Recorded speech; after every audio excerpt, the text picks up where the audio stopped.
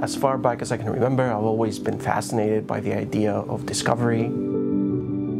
Around 7th or 8th grade, I had a biology teacher who introduced me to the idea of science, how you can test how something works by designing an experiment, and I was just hooked. My name is Evangelos Kiskinis. My lab is a stem cell lab that is interested in understanding neurological diseases like ALS.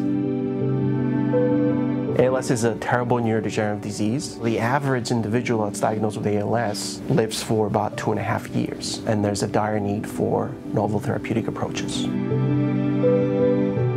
Cells have defined structures separated by membranes. One example of that is the nuclear envelope, which separates the nucleus from the rest of the cell. The exchange of molecules between the nucleus and the cytoplasm has been highlighted as a mechanism that could be driving neurodegeneration.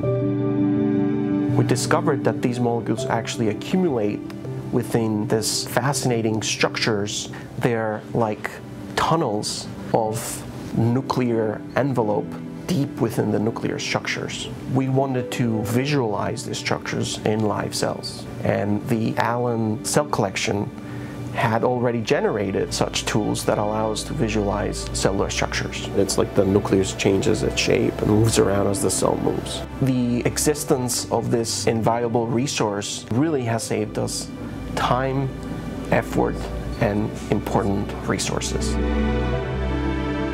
So we're really interested in understanding how potentially targeting this pathway in human neurons could have therapeutic relevance for patients' lives. We're very mindful of the urgency that they feel, and I remain optimistic that over the next decade we'll see treatments that will be meaningful, treatments that will slow down or in some cases even reverse disease progression.